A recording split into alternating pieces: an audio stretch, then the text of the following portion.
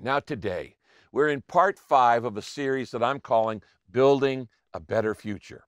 You know, the pandemic has given us an opportunity for a fresh start in life and as we go into the future. It's an occasion to build a better future.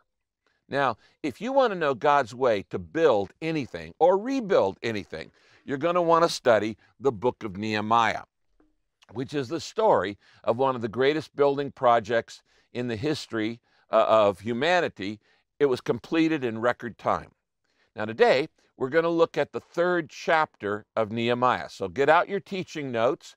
Many of you know that I wrote a book many years ago. In fact, it was the first book I ever wrote as a young man called How to Study the Bible for Yourself. And one of the keys to understanding the Bible, any chapter, is to first pay attention to what are the key words in that chapter. Key words are often repeated over and over.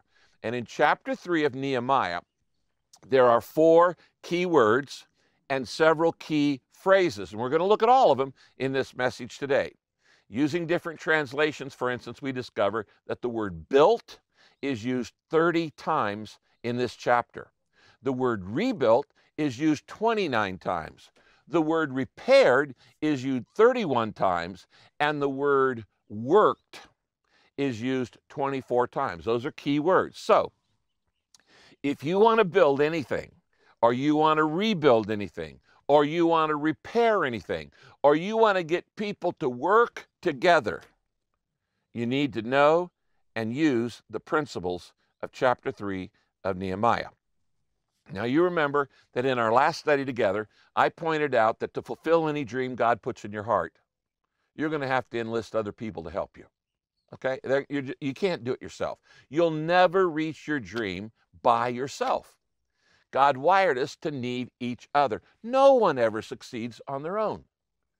So last time, we looked in Nehemiah chapter 2 at 7 principles that Nehemiah used to enlist an all-volunteer army, helpers, workers, to rebuild the wall around the city of Jerusalem.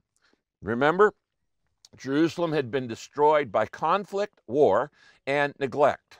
Conflict and neglect. Now, by the way, conflict and neglect can make you vulnerable and make you defenseless too. So if you missed that message on how to enlist the help of others, you can watch it online. But once you've recruited some people to help you with your dream and build a better future, you also have to know how to get them to work together. And that's a whole different issue. You might get some friends to help you with your dream, but will they know how to work together? You know, one of the reasons I believe the world is in such a bad shape these days is because people don't know how to work together anymore. They work against each other instead of working with each other. And so as we look around in the world, we see the problems are just getting worse. What we're going to look at today is a skill that you need. You need it to succeed in life. Business studies and home studies show that the #1 factor in getting promoted in life is having good people skills. It's the #1 factor, having good people skills. Being able to work to get other people to work together. In contrast, the #1 reason people get fired is poor communication skills, poor people skills, not knowing how to get along with others. So this is a message that you need to take notes on, not just for yourself, but to help other people going through a tough time. Now let's just review the background.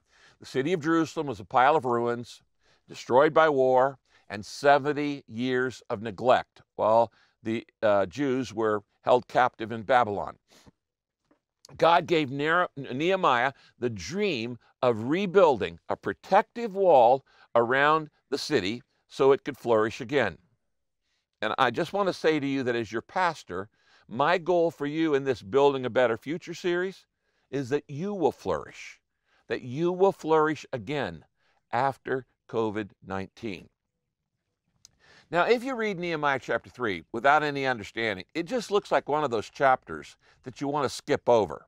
Because on the surface, it just looks like a boring list of hard-to-pronounce names and funny-sounding gates. This guy built this part of the wall, this guy built this gate, and on that. And it just doesn't look like something that you're going to get a lot out of. But like in any passage of Scripture, if you dig below the surface, you find treasure.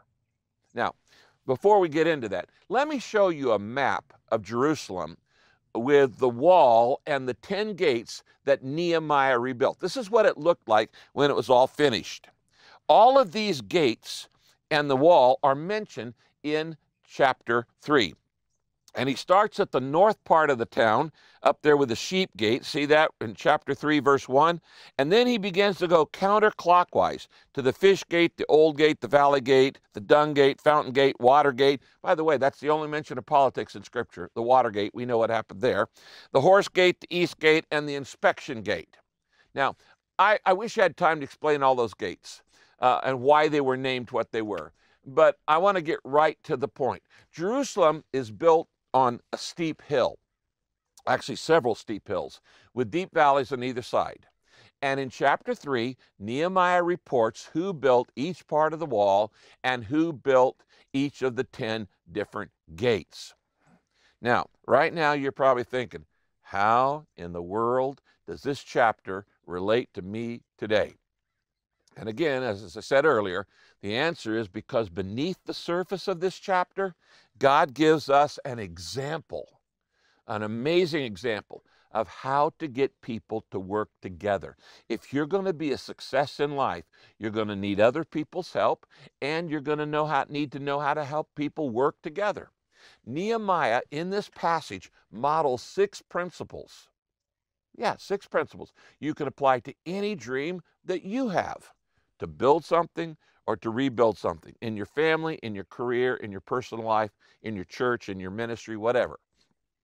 Now, these principles, these 6 principles, will affect whether the rest of your life is a success or a failure. So I really want to encourage you to write this down. Okay, let's get right into these 6 steps. Number 1, when God has given you a dream, and we've talked about that in previous messages, when God has given you a dream, the first step to getting other people involved is to divide the dream into smaller goals and tasks. Divide the big dream that you're given into smaller goals and tasks. Nehemiah broke down a huge dream into manageable chunks. Now, in the contemporary English version of Nehemiah, the scripture, the word section is used 28 times in 32 verses. Repeatedly, it says, the next section was built by so-and-so. Now, what's a section? Well, a definition of a section is a smaller part of a whole.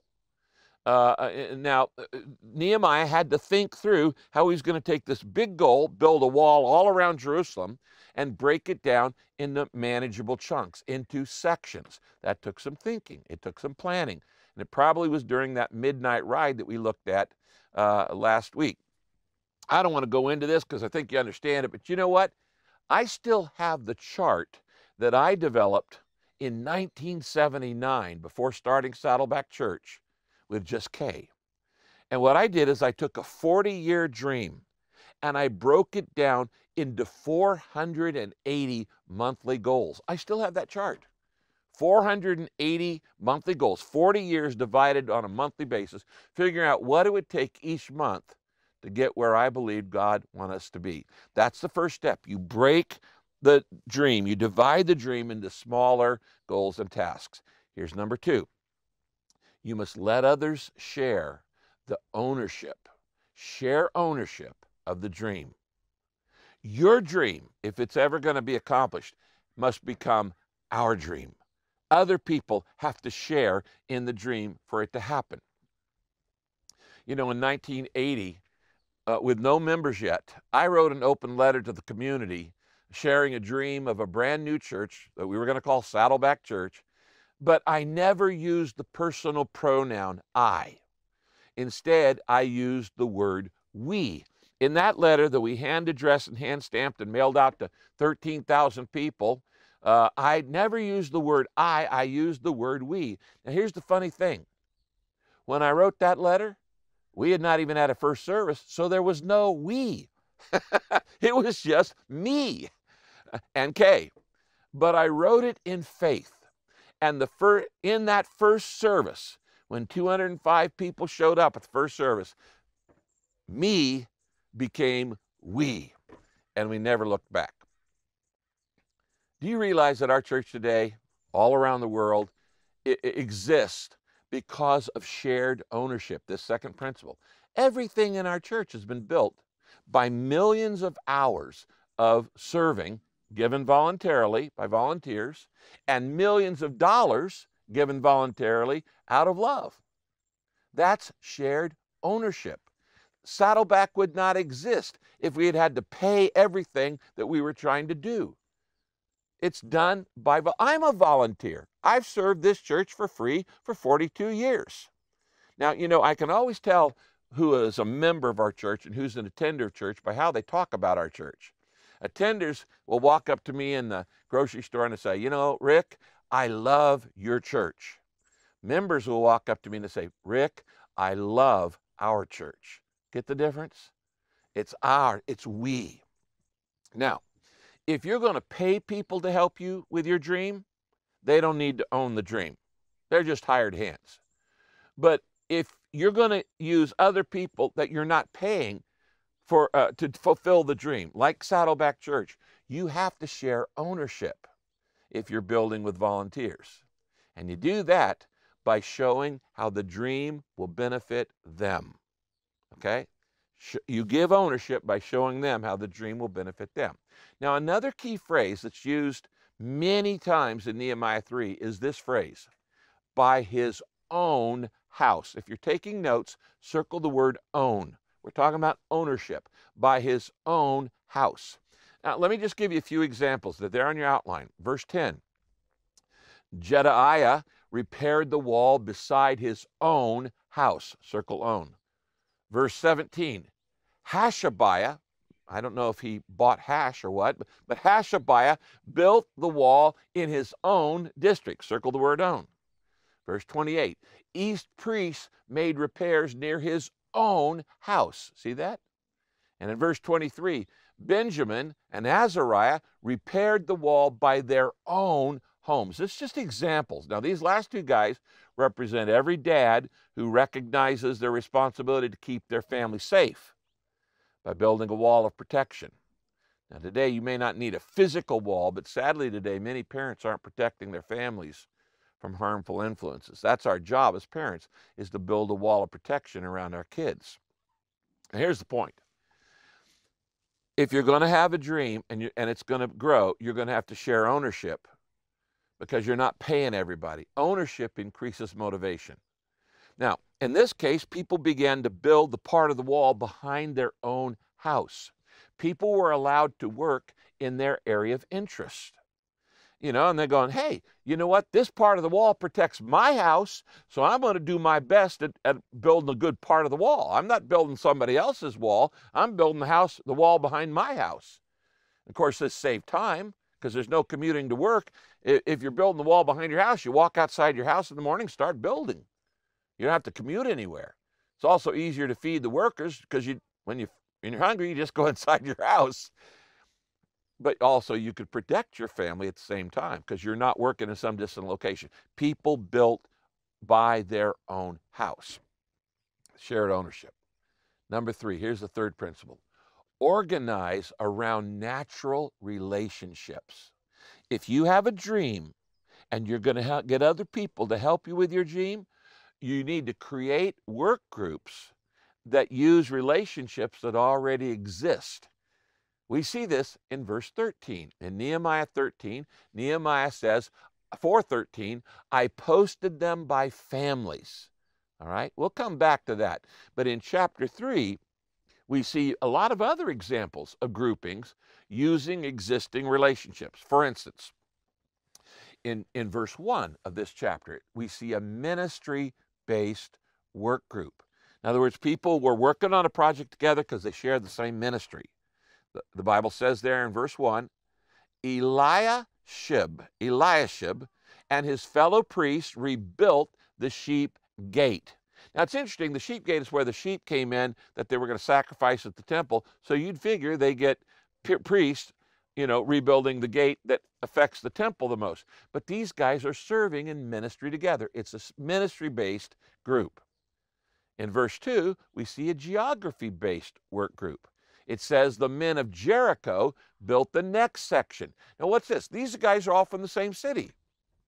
They already had a community connection. So they knew each other because they all lived near each other. They had a community connection, a location. It's a geography-based group. In verse 3, we have a family-based work group. It says the sons of Hassenaah built the fish gate. And what are the sons of Hassenaah? They're brothers. Okay, they're related. They're family. Verse 12, we see another family-based work group. Shallum and his daughters built the next section. They're all sisters. These are existing groups. The relationships are already there. Now, in ancient Hebrew culture, women weren't honored like this, so Nehemiah is given credit to where credit's due. These daughters built their part of the wall behind their house.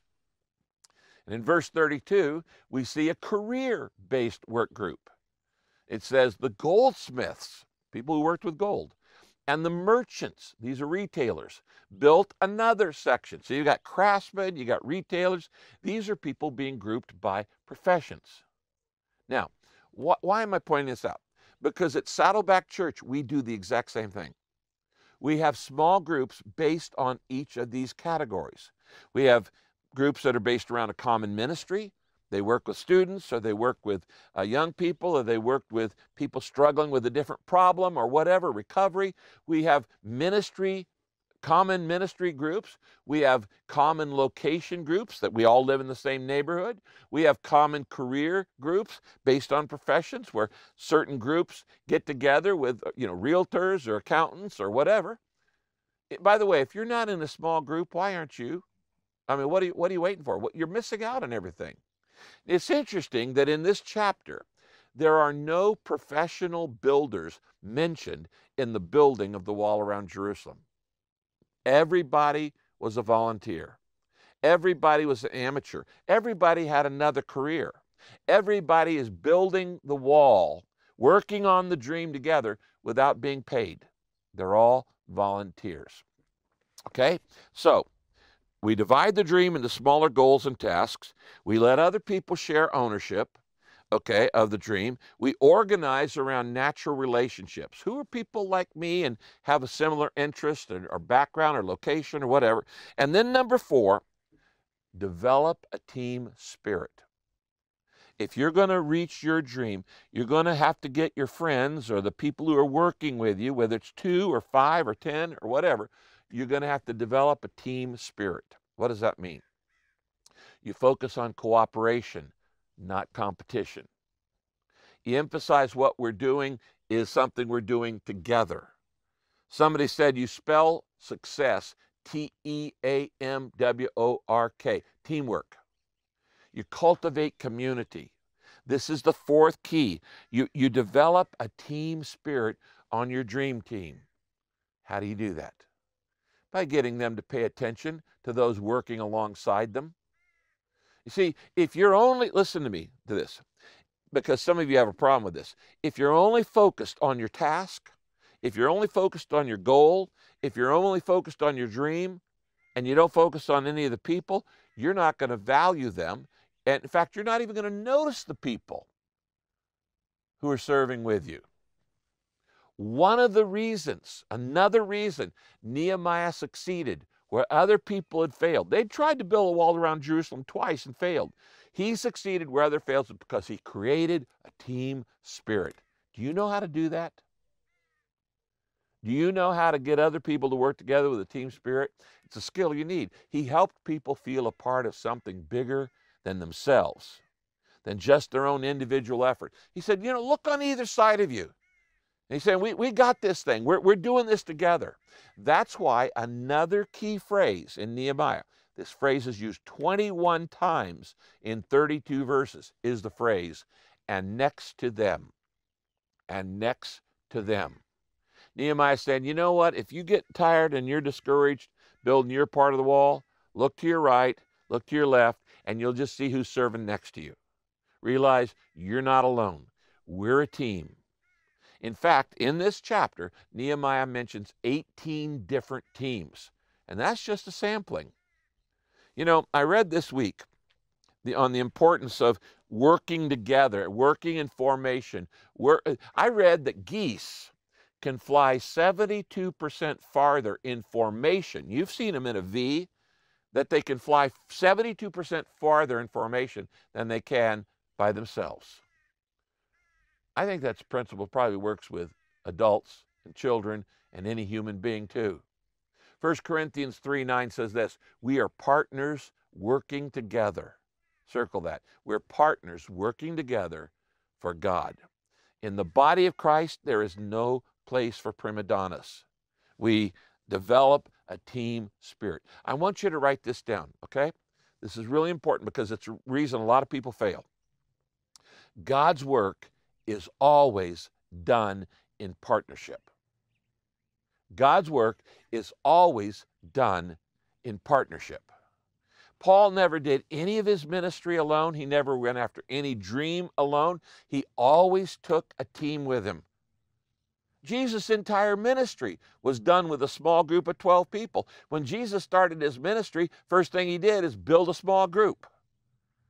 If you're not in a small group, who's helping you with your dream? Who's encouraging you?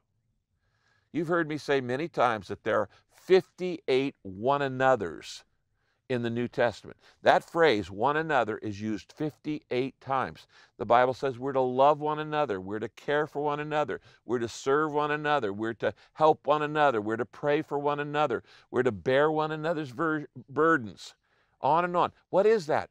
That's this principle of developing a team spirit. One of Saddleback's core values is we're better together. In fact, our official name is actually Saddleback Community Church. We believe in community. We believe in unity. We believe in team spirit. We're a fellowship of Christ followers. We're a family of brothers and sisters. We're a community committed to each other. Every member signs a covenant to love the other members.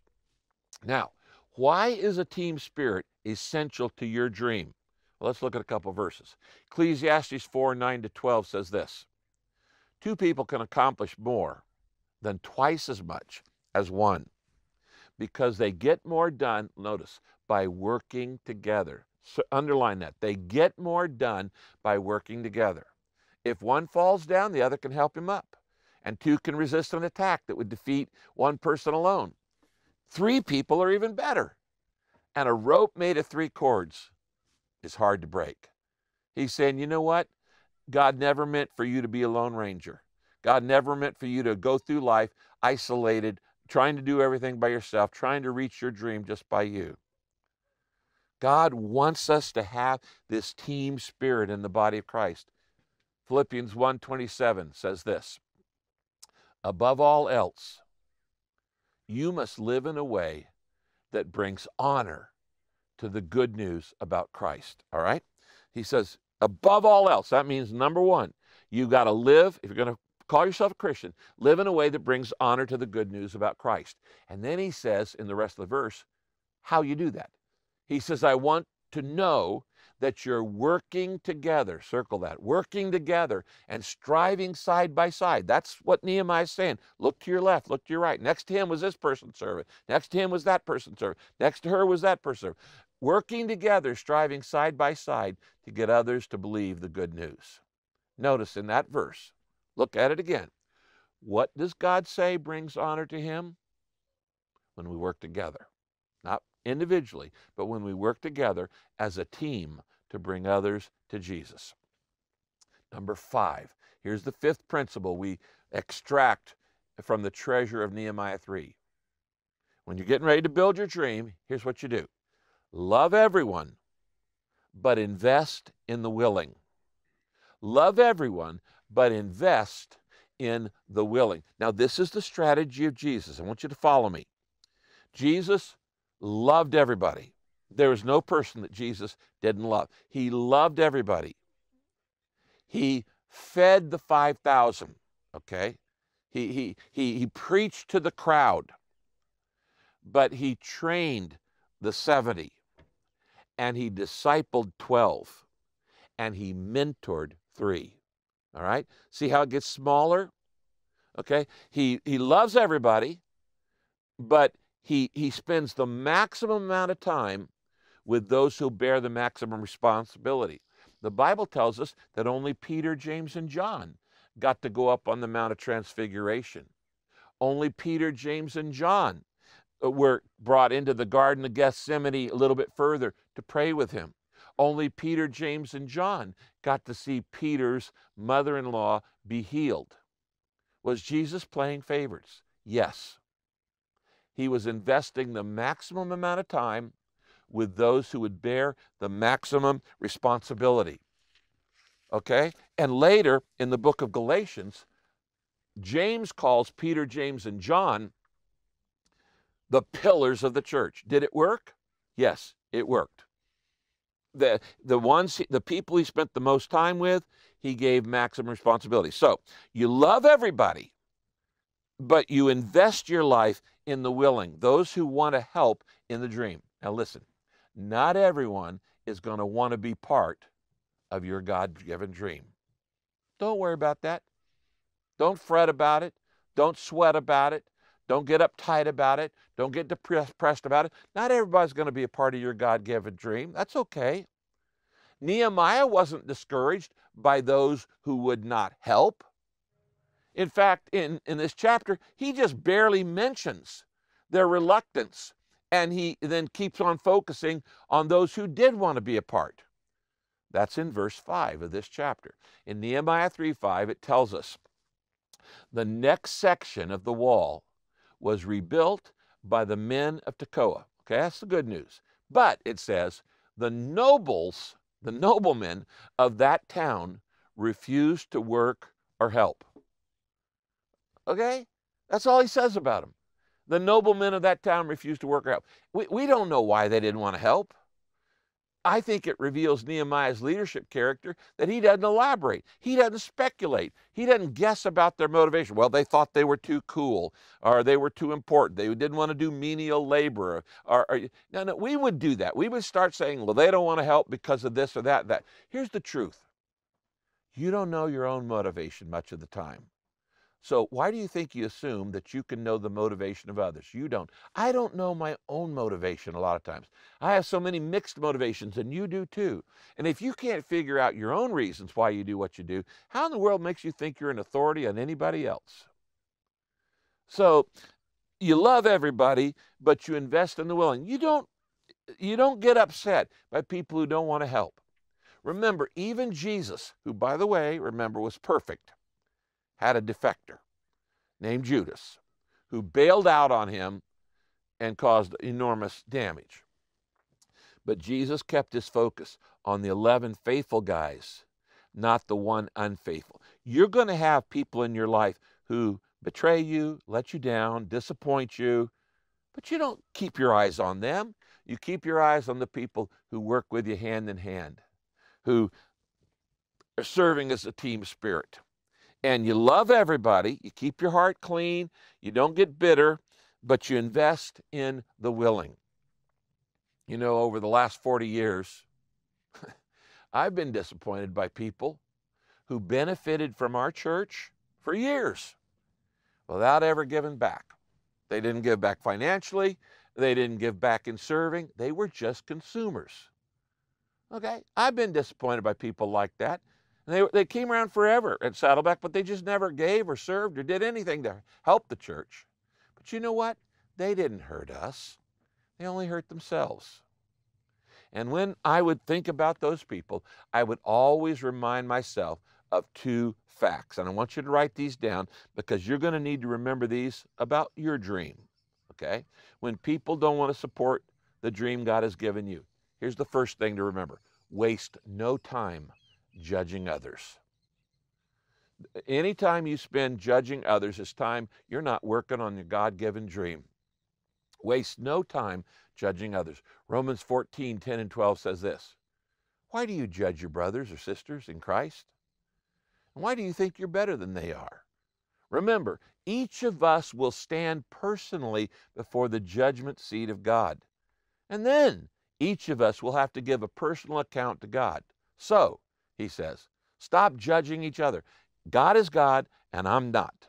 Now, people who disappoint you in life, they're not accountable to you. They're not accountable to me. But one day, they're going to give an account to God. So just leave it at that. One day, their excuses for not getting involved will feel pretty embarrassing. I can just imagine God saying to some people, "Oh, I see you are fortunate enough to benefit from my family at Saddleback Church. Tell me how you served there, how you supported my family there." That might be embarrassing for some people. Well, I went there for 10 years, but I never served, I never gave, I never did get anything back. Just let God be God and don't fret about it. Another thing to remember, instead of getting disappointed with people, is remember God will reward what I do. Write that down. Remember, God will reward what I do. I don't have to worry about anybody else. I'm going to be rewarded for two things, the Bible says. First, it's Proverbs 14:14. First, I'm going to be rewarded for how I served. You're going to be rewarded for how you served. Proverbs 14:14 says this, "The faithless will be fully repaid for their ways, but good people will be rewarded." Okay? People, one day they're going to get their due, and one day you're going to get your due. Thing about good people will be rewarded for their service, eternal rewards last forever. Second thing, I'm going to be rewarded for what I gave. Not just what I served, how I served, but what I gave. Proverbs 22:9 says this, "People who are generous will themselves be blessed." Did you know that God is keeping a list? God is keeping a list. And people who are generous will themselves be blessed. You know, when I read that verse, it made me think, and I don't know that I've ever mentioned this in 42 years. I wonder how many people have put Saddleback in their will. In 42 years, I'm not sure I've ever even talked about that or encouraged you to do it. But, one way you can leave a legacy is put Saddleback in your will. Let me ask you, do you want to leave a legacy that outlasts you? Well, here, it's real simple. No one is honored for being self-centered or stingy. Nobody's honored for that. They don't build statues to people who are self-centered or stingy. Legendary people are remembered for their serving and their giving. Jesus said, "I didn't come to be served, but to serve and to give." You know, it's interesting as we read this chapter, 3,000 years later, we're reading the names this weekend of people who served and sacrificed for God's project 3,000 years ago. That's a legacy. Okay, these hard to pronounce names are people that actually lived, and we're still studying the sacrifice that they did when they volunteered to do God's project. You know, the funny thing about those noblemen of Tekoa who refused to help and did nothing, I doubt any of them imagined that their selfishness would be revealed and discussed 3,000 years later, or for 3,000 years. Now, Nehemiah models one more secret of getting people to work together. And I want you to write this down. Never stop saying thanks. Never stop saying thank you. Our staff has heard me say this many, many times, that the first duty of a leader is to clearly communicate your dream. But the second duty of a leader is to always say thank you. To say thank you. Live an attitude of gratitude. Live in the spirit of appreciation. Do you know that when you appreciate people, you actually raise their value? If you've ever bought a home in Southern California, you know the value of appreciation. It goes up in value. If you've ever bought a car, you know the meaning of depreciation. It goes down in value. Do you realize that every time you appreciate people, you raise their value? When you appreciate your kids, you raise their value. When you appreciate your spouse, you raise their value. When you appreciate a coworker, you raise their value.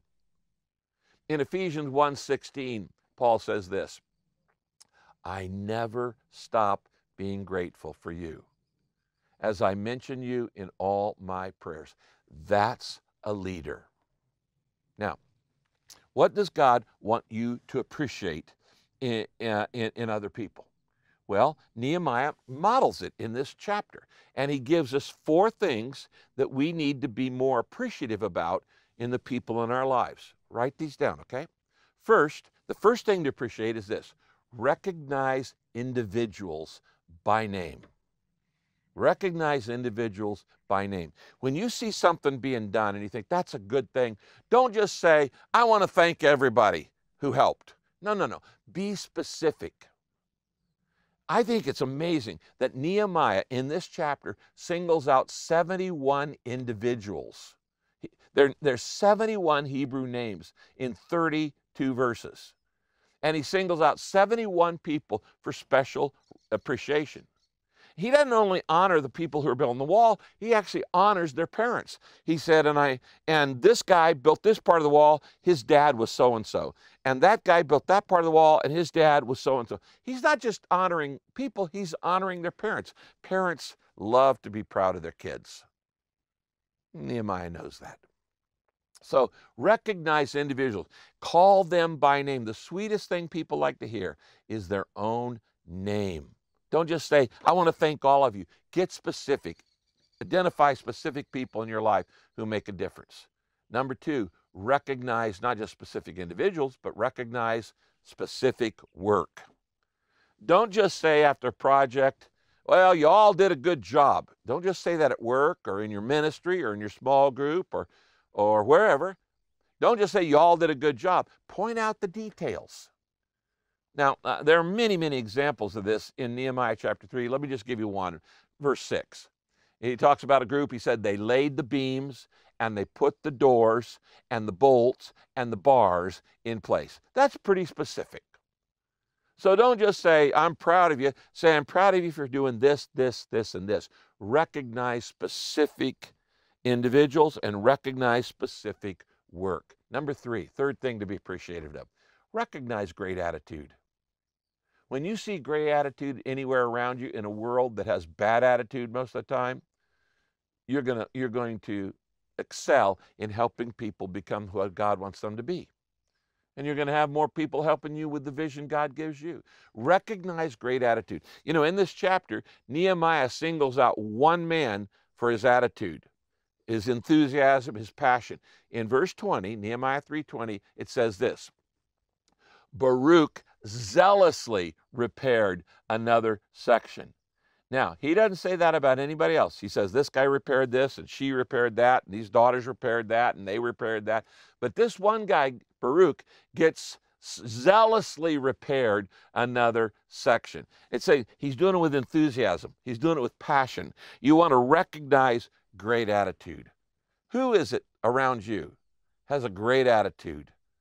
And you just need to say, you know, I appreciate that. By the way, let me just give you a personal tip. If you want to get noticed where you work, here's what you do. Just do what everybody else does, but do it with more enthusiasm and more passion, and you'll get noticed. Okay? You just do what everybody else is doing, but do it with enthusiasm, with passion, with zeal. He zealously repaired another section. Great attitude. And then, number four, recognize extra effort. When people go the second mile, when people do more than expected, you have people like this in your life. Recognize extra effort. In chapter 3, verse 4 and verse 21, there's one guy who gets mentioned twice. He gets mentioned twice in chapter 3. His name was Meremoth. I don't know what that name means, but Meremoth was his name. Meremoth repaired, in verse 4, the section by the fish gate. By the way, that's where fishermen came in and sold their fish. It was the fish market there.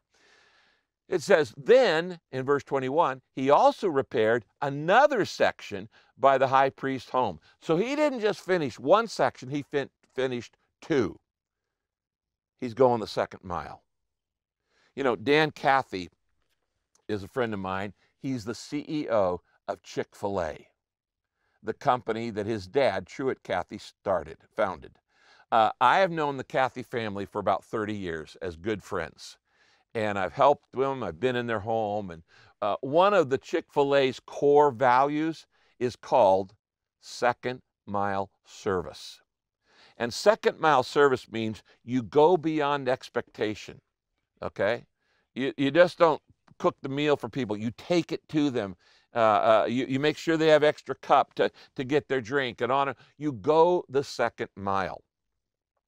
And I saw this visually expressed by the CEO when nobody else was watching. You know, when they opened the Chick-fil-A in Foothill Ranch, the night before any Chick-fil-A opens, they have a party, and people actually come and spend the night, and they set up tents, and it's a big, big deal.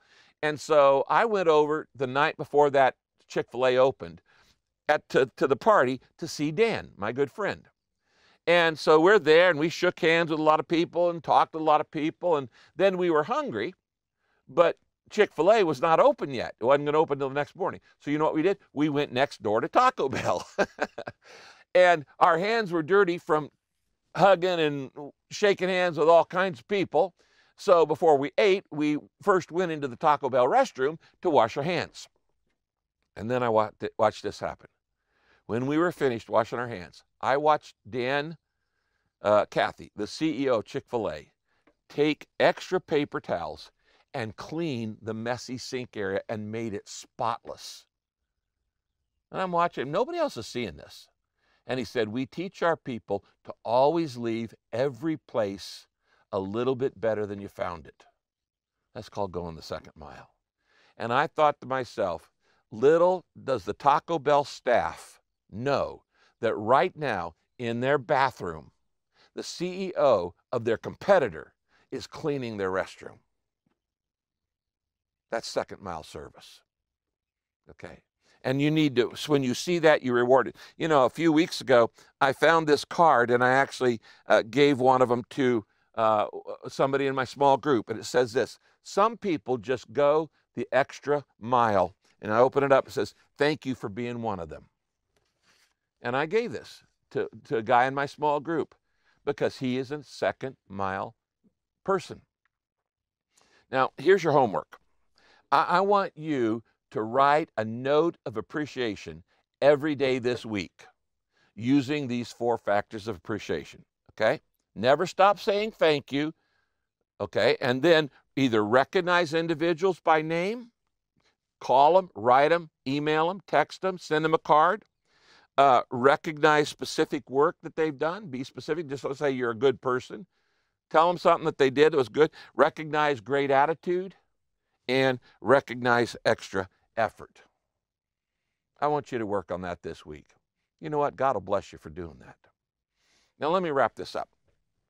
This chapter talks about 3 kinds of work. 3 kinds of work are mentioned in Nehemiah 3. No work, some work, and enthusiastic work.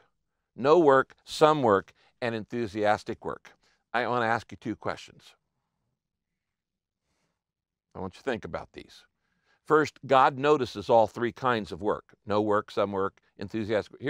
Let me end with these 2 questions. Which phrase describes your involvement in God's work? Let's just get right down to it right now. Which phrase describes your involvement in God's work? No work, some work, or enthusiastic work? And let me ask you another question. Which section of the wall are you building at Saddleback? Which section of the wall are you building in your home church, in your family? Now, literally, God hasn't asked you to build a wall, but He does expect you to be involved in His work on earth. You know, a lot of the work that you and I do throughout our lives, really pretty pointless. A lot of work on earth is really useless in the long haul. A lot of work that people do is really worthless in light of eternity. But God's word promises this in 1 Corinthians 15:58. Brothers and sisters, always give yourself fully to the work of the Lord. Always give yourself fully. That means zealously, enthusiastically, passionately. Give yourself completely to the work of the Lord because you know that your work for the Lord is never wasted. That makes working for God different than every other kind of work. It's never wasted. You say, well, nobody even sees what I'm doing. Doesn't matter. Others may not see what you're doing, but God does. I hope you'll take these 6 principles on how to get people to work together. What our world needs today is people who do the exact opposite culture. Right now, people work against each other. Bridge builders, people who create harmony, people who teach others how to work together, they are rare. And the Bible says that if you do that, it brings glory to God. What honors God the most is when we work together, standing shoulder to shoulder, and we get along. It's our greatest witness to the world. Let me lead you in prayer. Let's bow our heads. Father, we thank you that your word is practical, that even in a list of names of people who built a wall 3,000 years ago, we can learn principles of how to be better people, how to influence others, how to lead, how to reach goals and tasks by developing them into smaller goals and breaking it down into chunks. And I pray that we'll apply these principles in our homes, in our schools, in our work, in our lives, in our ministries, in our church family. Help us to not think that we are invincible, that we can do everything by ourselves. Help us to realize that we need each other. And to practice these principles, building a team spirit and working together, knowing that what we do is never in vain. If you never opened your life to Christ, I always like to give you an opportunity to do that. You can say, Jesus Christ, I want to know you. I want to open my life up to you. Just say that. Jesus Christ, I want to know you. I want to open my life to you. And as much as I know how, I ask you to fill me with your love and your purpose. I want to learn to trust you and follow you the rest of my life.